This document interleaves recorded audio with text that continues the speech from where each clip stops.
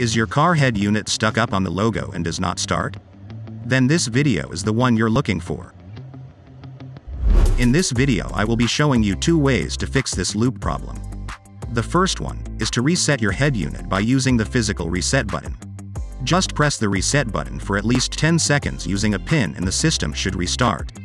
I hope this works for you. This first step actually worked for me, but it only lasted for few days and same problem reoccurred.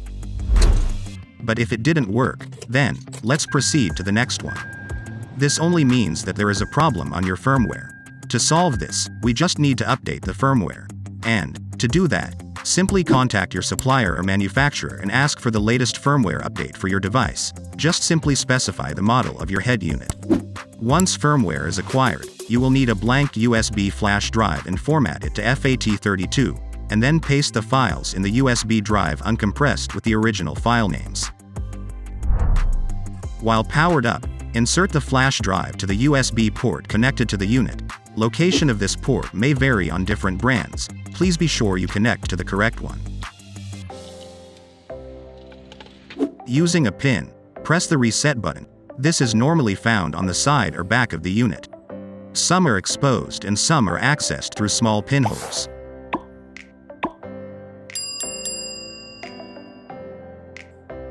Once reset button is pressed, the system should restart and wait until the logo reappears. Then, immediately cut off the power by removing the ignition key. If you can't contact your manufacturer, you can also get some custom firmware that worked on other users, which you can find on forums and online communities, but please do this on your own risk. Please take note that firmware are tightly integrated with a specific device designed for specific features and functions, so not all head units can be hacked or modded and may be damaged. Wait for about 10 seconds and reinsert key to power up the system. This will reboot the system and update should start automatically.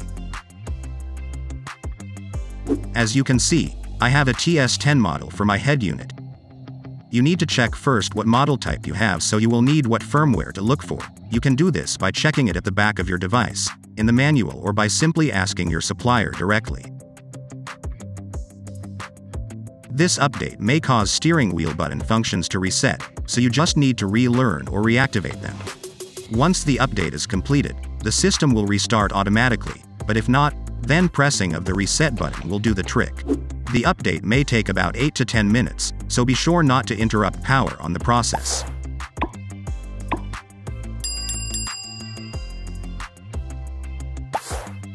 Now my system has been restored. Let's test different functions to check that all are working.